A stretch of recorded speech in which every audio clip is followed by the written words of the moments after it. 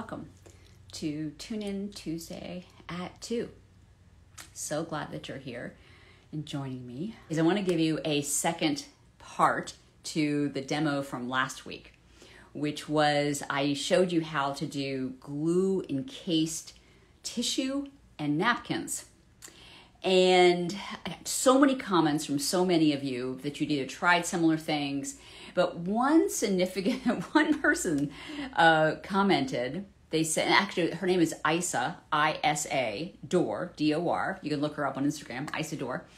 And she said, aren't you concerned that the glue that I was using might discolor over time?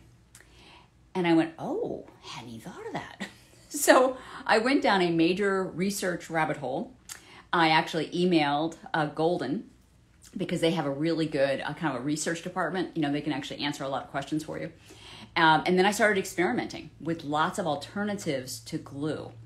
And I'm going to show you what I found because I have a lot of alternatives now. So I'm going to take you off of my little pedestal here. And you're coming over to my little demo area. So I'm just going to put you on my little thing here. Okay. So first, so glue actually does discolor over time. That is what I discovered. But I did 6 additional experiments with different products. And it started with Mod Podge. I was thinking, maybe this will work. And it does make beautiful papers. I think this is quite lovely. I'm going to show you. Of course, it's just sticking together, but it doesn't stick permanently. I mean, I think that's gorgeous. I love that. This is with tissue. It's wonderful. The problem is it actually does discolor. Now, it's not going to discolor right away. And by the way, neither will glue. White PVA glue or Elmer's glue. It takes a very long time for it to happen. In fact, Terry, you helped me with this because Terry actually did an experiment with Mod Podge as well. And she found an article on Google that said, yes, this is not the greatest thing for this because, you know, if you don't want to sell your work or, I mean, if you're just doing it for the pure pleasure of it, I think this is a fantastic option. But because I do want to sell my work, I want to make my art as longevity as possible, you know, give it a chance to live a long time. So I ruled this one out. So Mod Podge is a no-go for me. But I went through 5 other products that I think are pretty good. This is actually the one that Isa Dor uses. I know I'm saying your name wrong, Isa, so I apologize. GAC 400 makes a beautiful paper. This is actually tissue paper. And I tinted this, by the way, with a little bit of blue. Now, since I did this experiment with GAC 400, I heard back from Golden. In fact, I just heard back from them today, and they actually don't recommend this product. This is a pretty brittle paper, although I love this paper. So I'm not really sure why. It was a very complicated explanation. Let me just tell you that. But since they said this is not probably the best product for this, I kept going. And I also tried this, GAC 800. Now, this is actually something you would put in, let's say, heavy body paints to make it more liquidy, which is why I bought it. But I said, well, maybe this would also work for this glue encasing thing. So this is using it with a napkin, which some of you may recognize from last week. And this is just a tissue paper. Now, I don't know if you can see this, but it's very plasticky looking, which is not the look I really like. Now, I could put some matte medium on there and get rid of some of that sheen, but it's still not exactly the look I'm looking for. But if you've got this, it works. It just doesn't, there's other products that I liked better. Let's move on to another one. By the way, I'm going to show you a demo as well, not just show you the end products. This is glazing medium, which I've always loved because it actually tints. You can add this to acrylic paint and tint things. I'm actually going to be demoing this in Collage Joy, the class that's coming up. So this is the paper that it made. Now, this is, well, let me say first is any of these mediums you can add water to them. And it actually helps them to add water. And this is actually what Golden told me.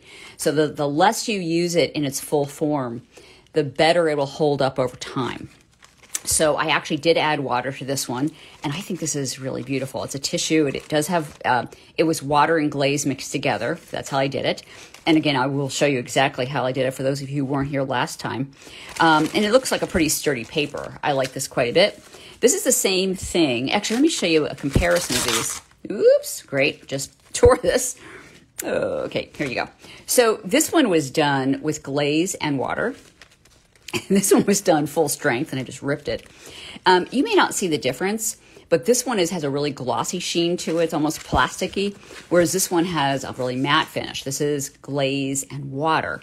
So this is what I would use going forward. And again, that's what Golden actually recommended, was mixing it with water. And they said that has longer longevity. Now, here's the thing with longevity, is that they said any medium, gloss medium, and I'm going to show you a few others, any of them could break down depending on what you put it on.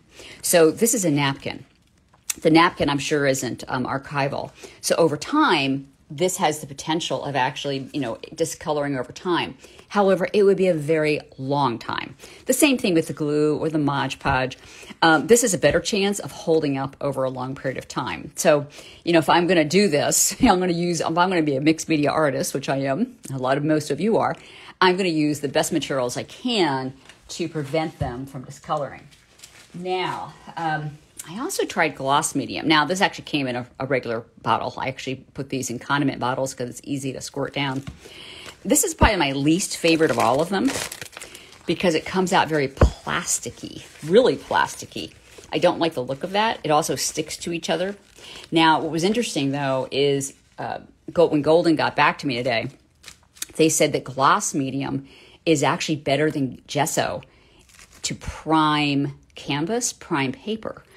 And then you can put gesso over it. So they said gloss medium first and then gesso. And that will prevent more discoloration. Now that's for the paper. So that's probably what I'm going to be doing from now on, is putting gloss medium first, then gesso, just to support the paper in terms of keeping it from yellowing. But in terms of this process, it's a no-go. I don't like this one at all. Now, the one that I liked the best came from this product. Now, this is Liquitex, but it could be Golden, doesn't matter. This is matte medium. I buy this in very large quantities because I love this product. Again, I put it in these condiment bottles. But this is what I'm going to be using going forward because I just like the result. Now, I think any of the ones I just showed you worked. But if I'm going to do this kind of process, I'm going to use one product. Using 10 different products doesn't really make sense to me. Actually, that was 6 different products. So this one has a really nice feel to it, almost like a fabric feel, to tell you the truth. And it's matte.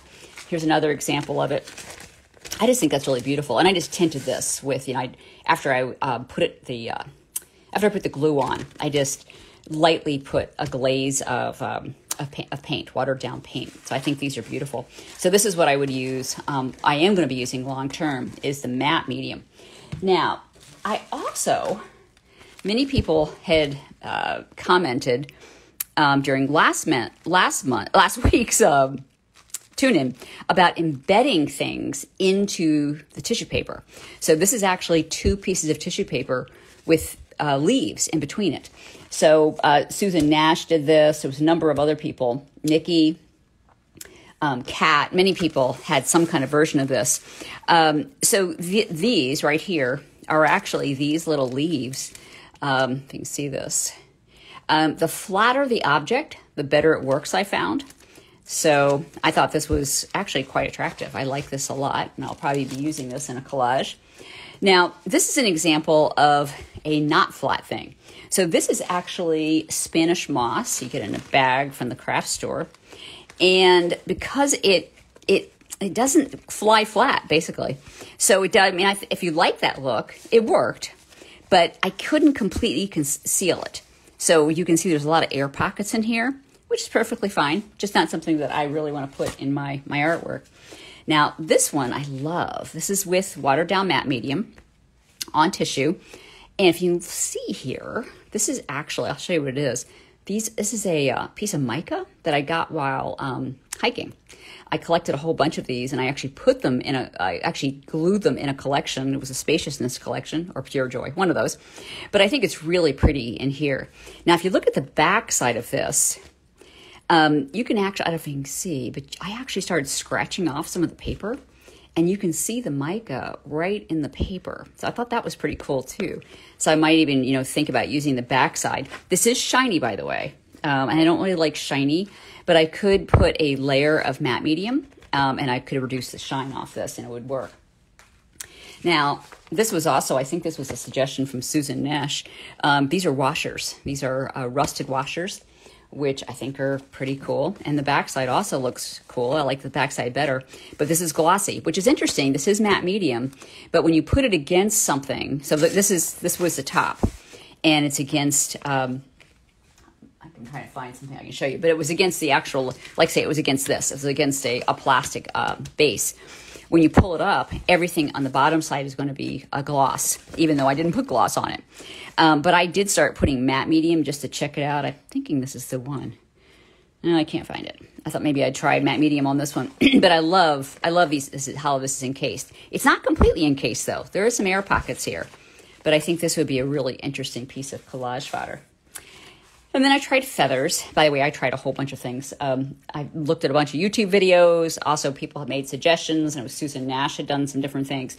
So I specifically want to show you how to do this. How do you embed things into the tissue paper, which is basically the same method for doing this. I just put an extra layer on top. So let me pull out my little demo here. So for those of you who were with me last week, I'm assuming a lot of you were, what you put this on is really important. This is a dry erase calendar that I just cut up, and I'm using it for this process. But I heard, this is what I heard a lot from a lot of you about, because a lot of you experimented with this, or you already done it. Gwen Barton said you could use trash bags, specifically uncoated trash bags, but I think coated would probably work as well. Kat said she used a baking mat, and I almost bought one because it looked really cool, but I already have enough. But baking mats would work. Freezer paper works, as does parchment paper. Thank you, Terry. And aluminum foil works, and plastic file folders work. So I'm sure there's another dozen things we could probably come up with. So you don't have to have this. That's the long and the short of it. So the way you do this, I'm going to put tissue on this, and I'm going to put matte medium. I'm going to put a little bit of a layer of matte medium here. Just spread this out.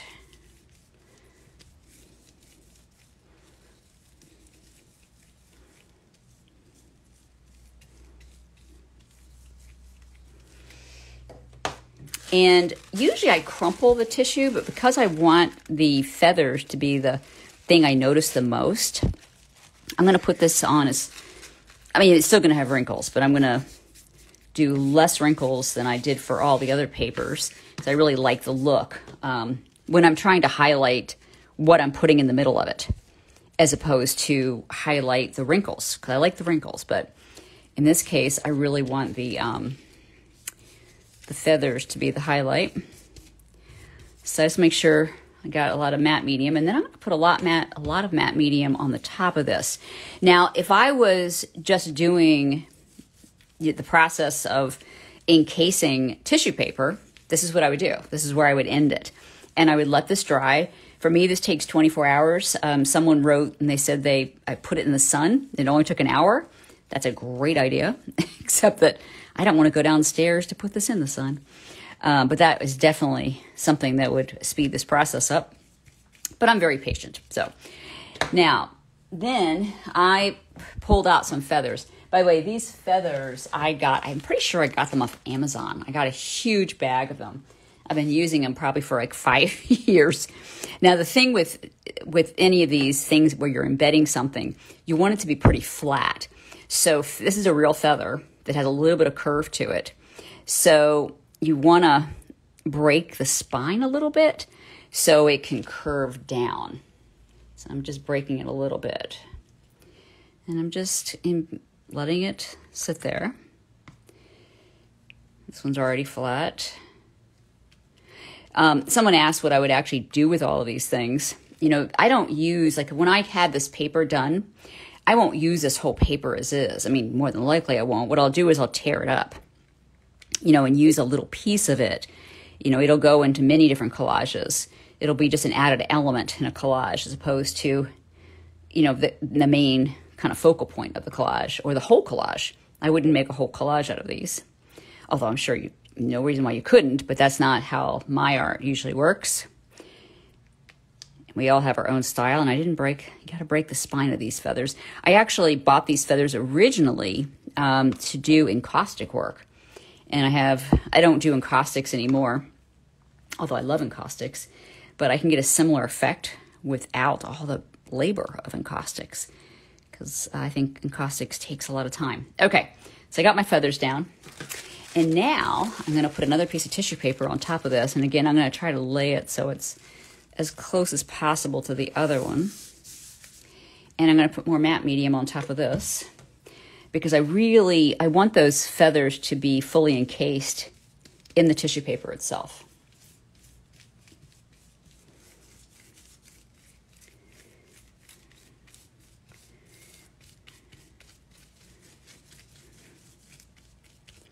Now, by the way, I've gotten too aggressive in doing this sometimes, and I'll rip this, but I don't really care. I like holes and all this stuff. Now, one thing I did learn is you got to kind of press the air bubbles out, because this is not a complete seal. So there's still going to be air bubbles because it's a 3D object, but I'm just pressing out as much of the air bubbles as I can, and then I'll let it dry. Okay, so that's all there is to it. But because I like being Julia Child with my demos, here's one that's already dried. So I have glue all over myself. So I'll show you how this works. This one I did yesterday. And, oops, I forgot to do something. Hold on. So for those of you who were with me last week, you know, one of the important things here is you gotta kind of push the edges in. Otherwise, it's very hard to pull this up when it's all dry. So I'm just gonna finish the edges a little bit so that this is actually a usable piece at the end. So this gives me something to kind of. I'm not going to do the rest of it. I think that'll be enough. So the reason I remembered that is because I saw these edges are pulled up. If you can see this, they're all kind of bunched up at the end, which makes it much easier to pull this up. So just getting it started is the key here. Just getting it started without ripping it, because once you get it started, it'll just come up really in one big piece. Theoretically, at least. Because of the feathers, the end of the feathers could poke through. So that's why I gotta be careful. Like this stopped coming up with it.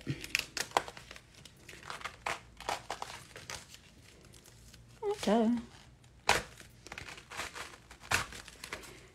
And this might be easier if I also just take this. Yeah, let me just try it all the way. I'm always nervous doing it on camera, but it looks like it's gonna all come out in one piece. There we go. And that's pretty cool. People will say, how in the world did you do that? Now, on the back, I actually like the backs better for some odd reason. But again, I would have to put a layer of matte medium for me, because I don't like that glossy sheen on it. I like a matte finish. Now, I also did this. Oh, I didn't show you. Oh, I did. Okay, let me show you a few others that I did. So this I encased. This is just embroidery thread that I encased, and this is a cereal bag. So I will just pull this one up and see what we got. I know, Nikki, you tried this. And I know Susan Nash had done a bunch of these. And that's pretty interesting. I'm not sure. I had to kind of live with that for a little bit. Putting a little more paint on it might be really interesting. I also tried this with, you can see this. This is like sequins that you would sew into something. So this is, this is 2 pieces of tissue paper with the sequins in the middle. This is like the big reveal here. So, that's interesting. I like the sequins in it, actually. You know, compared to it not having the sequins, I think that's cool. Now, I want to show you one more thing. So I use a lot of tissue as blotting paper, you know. So as I'm making collage papers, those of you who've taken Collage Kickstart, you probably saw me, you know, I'll put a piece of tissue paper over a piece of wet collage fodder and just soak up the extra paint, and it makes a beautiful piece in itself. You know, so if I put this one down on a collage, you're not going to see all that white. You're just going to see this really interesting blotting paper. But I thought, wouldn't it be cool if I use the same process of putting two of these together? Like this one's okay, and this one's okay. I would use either one of them by themselves in a collage. But if I glued them together, what would happen? So that's what we're going to do right now. Oops, so I'll just put some glue down. I always put more than I need, probably. But it's kind of like magical to see how the tissues are going to layer, you know, on top of each other. And by the way, if I kind of glanced and saw a couple comments, and I will look at them as soon as I finish this last piece. It's kind of hard to do. It's hard to look at the comments at the same time I do this. Now, what I want to do is use whatever I consider to be the top, but I want to lay it face down. So this one seems the more vibrant side, so I'm going to put that face down. And again, I'm not doing any kind of wrinkling, although I certainly could. Wrinkling is I just like kind of bunch it up because I want the focal point here to be the kind of the papers being melded together as opposed to the wrinkles, because the wrinkles are cool all by themselves. So I'm just making sure that I've got a good layer of, I didn't actually put enough matte medium down, to tell you the truth. Okay, so there you go. And then I'm going to put just another layer on there.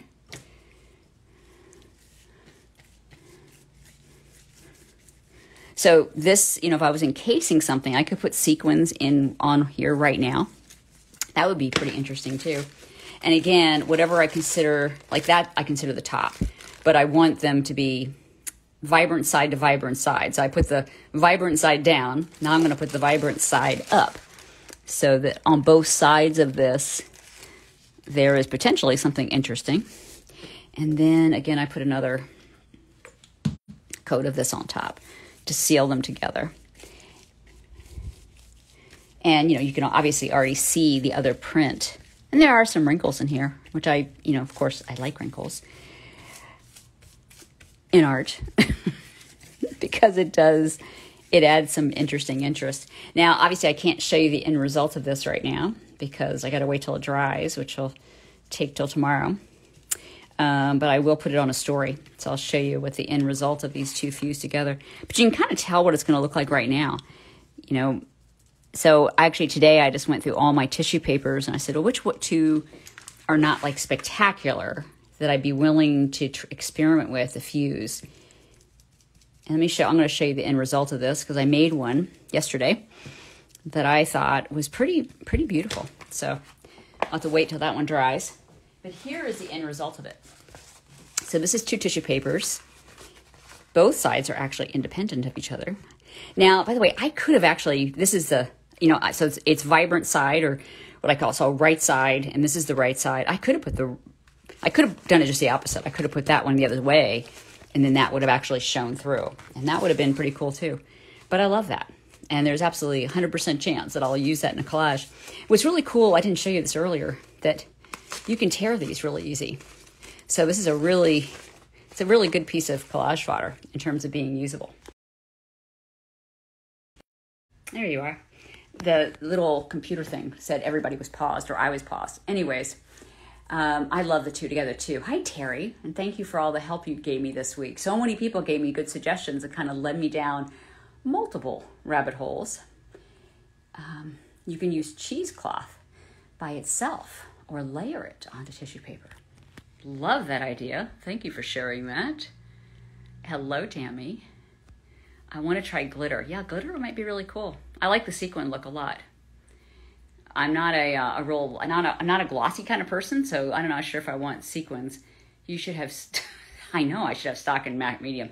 What's interesting about matte medium is that, like, if you talk to Nicholas Wilton, a lot of artists, they always recommend gloss medium because, and actually Golden does too, because it seals better, and it also doesn't, apparently matte medium has like a film in it that lessens the color, dilutes the color. I don't know what you call that, but I love it. And I don't see any difference, you know, in the end effect of using gloss medium versus matte medium. Although the advice of using, you know, when you gesso everyone gessos their paper or their canvas, Golden says you should be putting gloss medium and then gesso, which is pretty much what I'm going to be doing in the future. Hello, Susan. You have star confetti, and this would be an amazing process. Please do it, Tammy, and show us. Anything else? Any other questions? And by the way, Julia Child, yes. Have any of you seen the show? I think it's an HBO special, I think. If it's not HBO, it's just on regular TV, but it's called Julia. It's my favorite show of the whole world. So if you haven't seen Julia, it's about Julia Child's life. And like, she's my new idol. I'm not even into cooking, but I just think she's such an amazing soul and how she made her career happen. It started like age 51, you know, became famous after that. Florist cellophane. So is it Jack's? So with that, so florist cellophane, would that be what you would put as the under? Like that's what you would glue it onto? Or is that something you would do it like the tissue paper and the napkins? I'm curious if that's what you mean. Can you use palette paper as a base? You know, you'd have to try it. Actually, that's a very logical suggestion, Elizabeth. Hi, I'm so glad you're here. That would be a good suggestion. I can't believe I didn't try it. You know, last week I tried Yupo paper. And Yupo paper has a similar feel to palette paper, thinking that would absolutely be the way to do it. And Yupo paper is the worst way to do it. So you never know. You know, it all depends on what kind of coating the palette paper has. You know, if it, like the wax paper worked horrible, it actually came up onto the tissue paper. So you'd have to experiment and see if it worked. Matte medium over the, so this is Leanne. You can put matte medium over the glued papers you made. Would that keep the, oh, good question, Leanne. So according to Golan, not necessarily. So the fact that I'm watering it down is a key part of this. So in fact, what you saw me do, I did it full strength, but I actually have a whole container of matte medium and water together. And they said the more watered down it is, the more less likely it's going to discolor over time. But even matte medium, gloss medium, any of these products actually could discolor, but they said it really has to do with what you add it to. Like if I'm putting it on an old book, the old book is not acid-free, even though my medium is, potentially. They said even that, so the way they interact together could actually make it discolor. But the thing is, it's going to discolor very slow. There was an artist named Anne Baldwin that I used to follow years ago. She's not on Instagram, but her work is very similar to mine in that she uses a lot of old books, you know, old illustrations, and she's perfectly fine with it yellowing over time. And although she's never actually seen it because it takes a long time, but she said that's kind of like the evolution of the artwork. I said, oh, that's a good explanation for it. Anyways, see if there's any other comments. But please, if you have suggestions or YouTubes that, you know, things you've seen that you would love to have me explore, I'll do the experimentation for you because I go down a rabbit hole big time. Please let me know what would be interesting to you because I aim to please. Anyways, I think that's it. Thank you for joining me again. Many of you come every single week, and I just want you to know I am incredibly grateful because you guys are my art buddies and my inside peeps. So I will see you next week. I have no idea when I'm going to demo. Sometimes I don't figure, I actually I pray to God. So what should I demo? And I just trust that something's going to pop into my head. Or I'll dream about it, which often is what happens. Anyways, I will see you next Tuesday at 2 for another Tune In Tuesday. Thanks for coming, everyone. Bye.